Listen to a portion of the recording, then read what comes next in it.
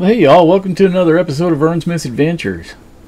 So this one we're going to get back to the Kaypro. I'm going to see if we can fix this broken key stem on this keyboard here.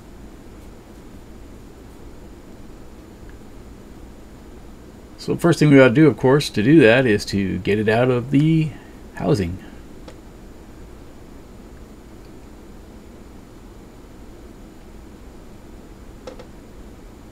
Just some screws that go around the perimeter, and once those are out, you can... Easiest way I found was to turn it upside down and just let the top fall out of it. Like this. There we go. So this was a mistake here. I should have left that in there. When I pulled it out, it cracked it, and it later fell apart. So learn from me. Do yours differently.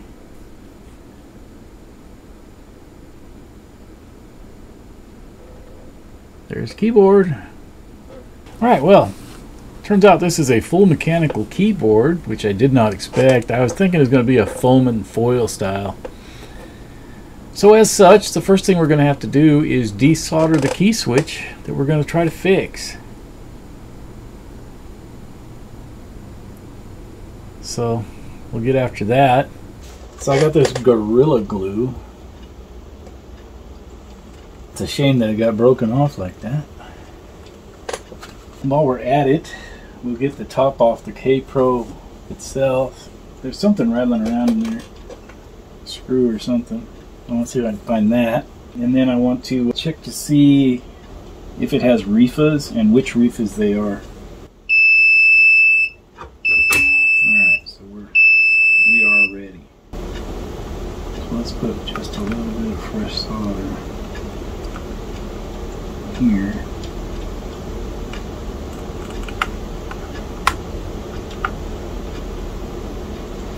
Alright. On camera, yes.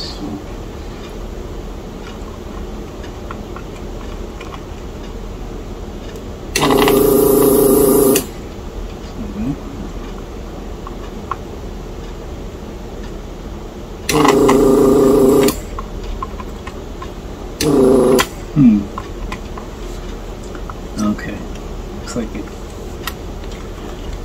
Looks like somebody bent that down to put it together, which is not uncommon. I think we got all the solder off it.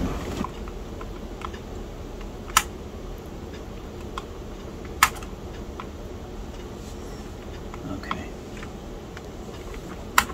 It looks like we're good to go there.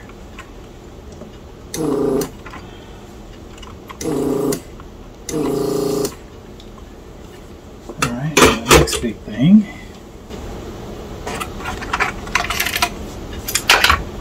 The next big thing will be to take it out of there. Ready? Yeah. Not a whole lot of what we planned here is working out according to plan. Here, let's get this keyboard out of our way, because we are done with all that, I think.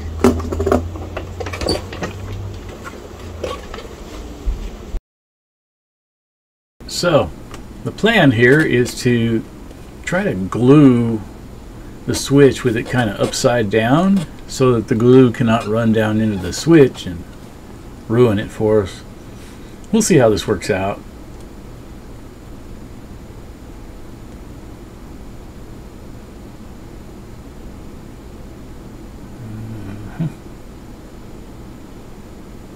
Kind of stick it together here. Look at that.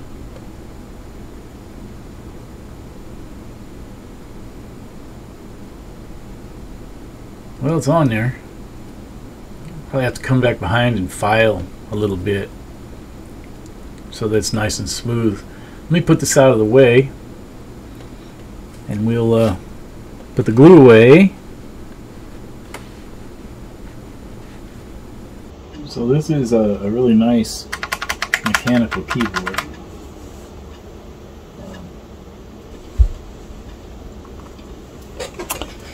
Alrighty.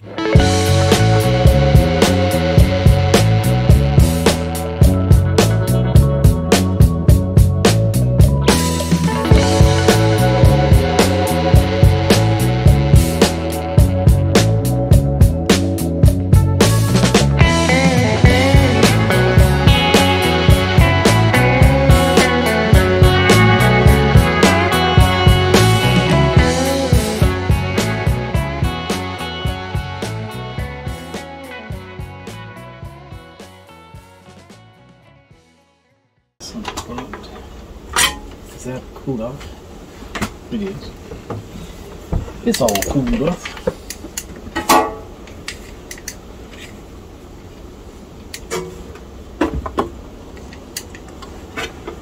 Put it back.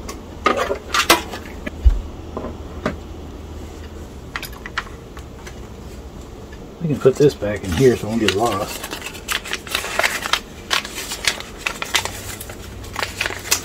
Okay, let's set this over here. Now we got the Kaypro.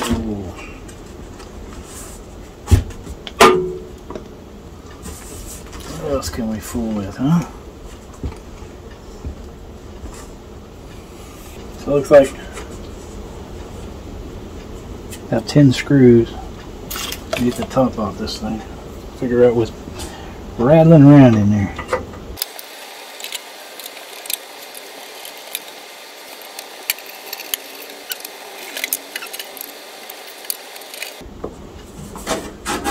Yeah, it could just come off. Something in here. Yep. There it goes. There's a screw in there.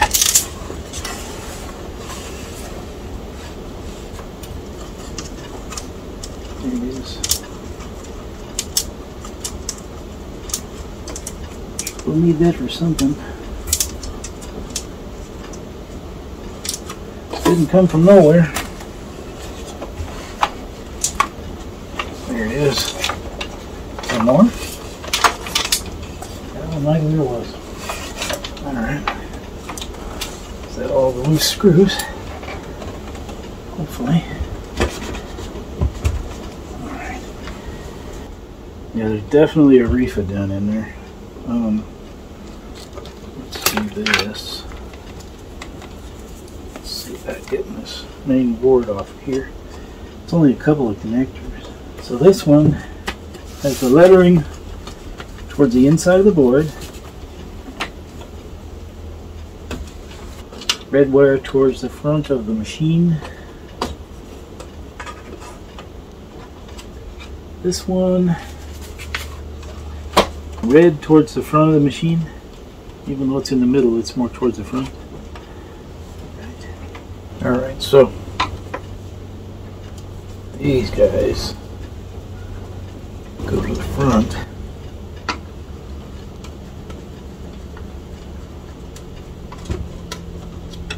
Screws with the washers go to the front of the machine. So we got a couple of screws here that mount the motherboard. It's run there. Well, that's interesting. Okay, I think that's probably where that screw fell out. Need a nut driver for. No, not that one. This one? No, not that one. This one? This one. This one indeed. Okay. This one.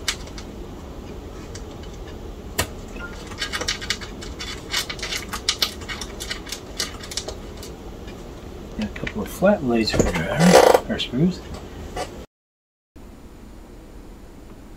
Something's holding it. Oh, there's a connector here. Yeah, the connector for the back, the lettering goes to the outside of the board, or the outside of the machine for that matter. There she is. One motherboard. So yeah, it definitely has a couple of RIFAs in here. Dadgummit. I wonder if I have the values. Let's see if we can get it up where we can get a look at it.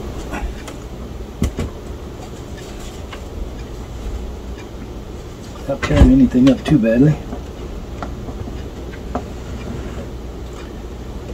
Alright, so we have a couple of Y-caps in there in the power supply. I do want to get those replaced. They are RIFAs. Let's see, we'll set this back like this so we can get to the screws that hold it. And we'll get rid of these RIFAs before they can pop while we're using it, which would suck. Let's see. Actually, before we take any of those out, I wanted to get this connector off of here if I can. Well, is that one big connector? It is.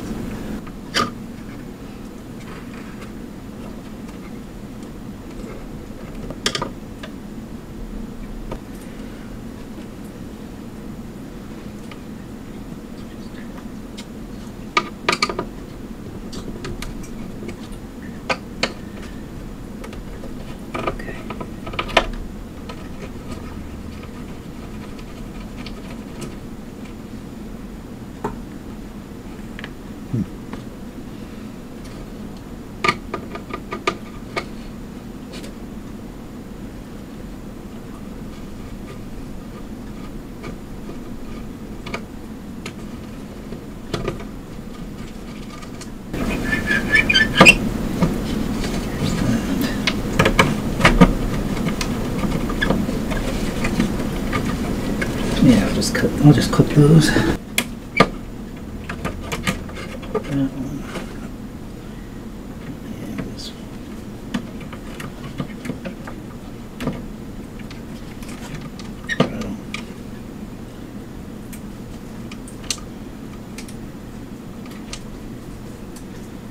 Alrighty.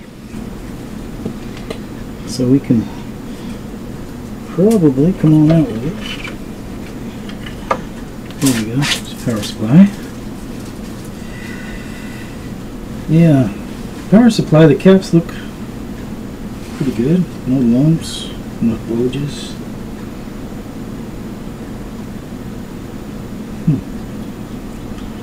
Yeah, they don't look bad.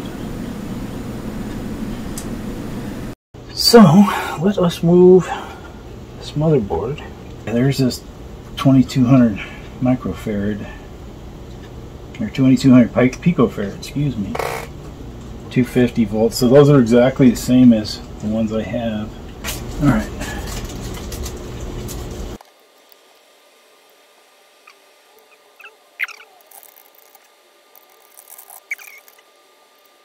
Now, to identify where the RIFAs go. Yeah.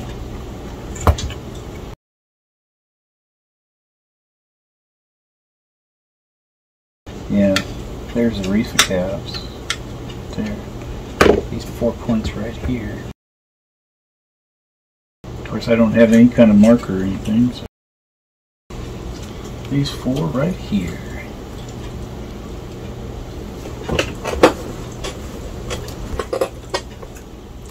I'm sure glad I put the desoldering tool away. Not like we'll need that, right?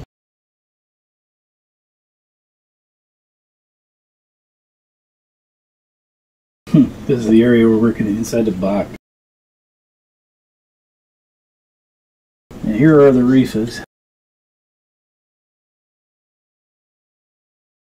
They don't look to have cracks, surprisingly. Alright, so we'll replace those RIFAs with something in the nylon. Okay. Well.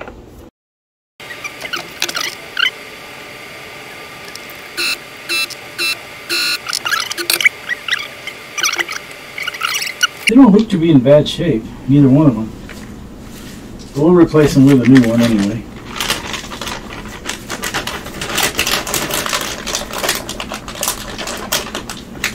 Yeah, so these are 2200 picofarad,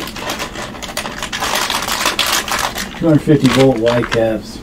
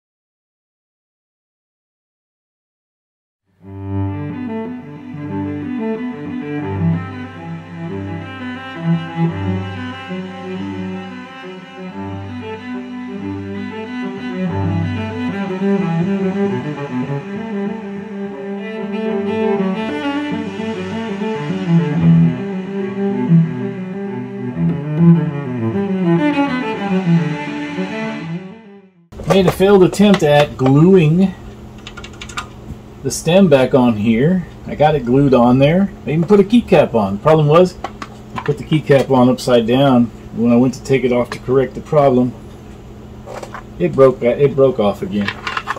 So super gluing it together was not the answer. So while I had it apart, I made the observation that the key stems, or the key switches rather, are very similar to what I remembered being on my Apple II. So I pulled the keycap off the Apple IIe, and lo and behold, it actually fit on the keycap fit the switch. So what I did was I ordered a key switch for an Apple II, but the difference is on the Apple IIe it uses the long stem, so I had to find the short stem ones. And this time I bought the switches, and it should work. We'll see. I don't know. But at any rate, first thing we got to do is get this apart, and I've already got the desoldering tool hot. Facing the keyboard, this red wire will be to our right. Red to the right. Okay? And I'm going to take it apart this way because the last time I took the jack out of the housing and I broke it. I had to glue it back together. And I'd rather not repeat that. Let me just lift that right off of there. Oh man, let's come out of there. How about that? Yeah, it broke. Terrific. Well, we got to fix that again. So it'll be these two right here. Alright, well this solder is only a few days old, so it should come right off of there.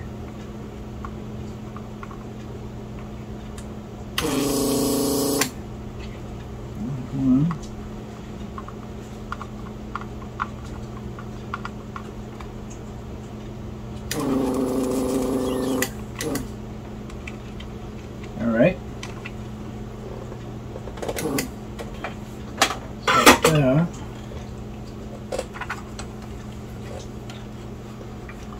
So we're desoldered now. Now we need this tool. This came with the Keychron keyboard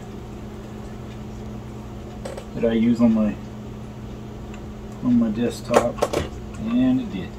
Okay, let's compare this to that. They look like the same dang thing to me. And the shank looks to be about the same too, if we compare. So there you are, folks. Can't find any Kaypro parts. Apple II. For Apple II parts instead. Home. Now, Buggie said that he had owned these out and they were fine. I don't distrust the man or anything, but mistakes can happen. So let us do the same, huh?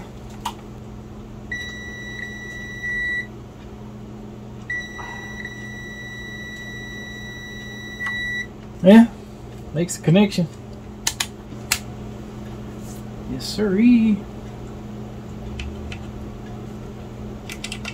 Now, there's a little more length here, which means it would go further into the keycap, but the shank is the same. So hopefully, this is going to work. Let's see. We put our 9 back on, and then make sure it actually ends up angled the same.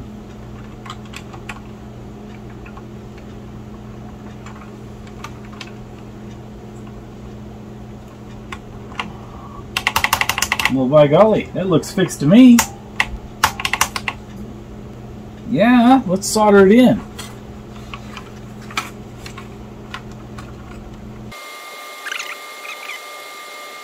Just like that, huh?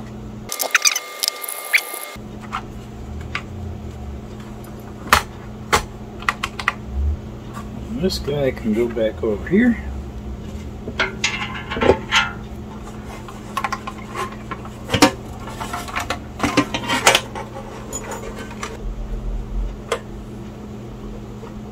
got it back into the housing. So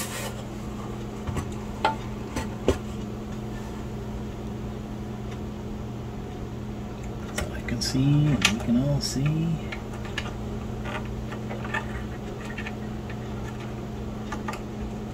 Okay. Yeah, there it is. That's how it goes. Just like that. Alright, now let's put this part back.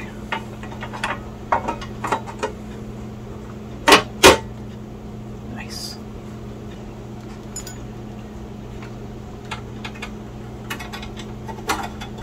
Put that in there and lift it a little.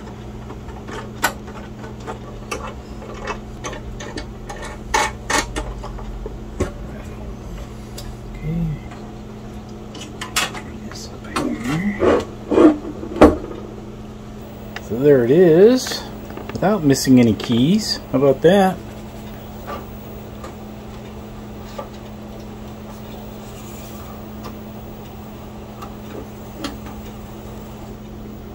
Yeah, it did.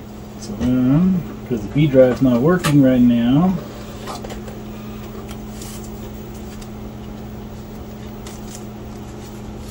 Put games in here.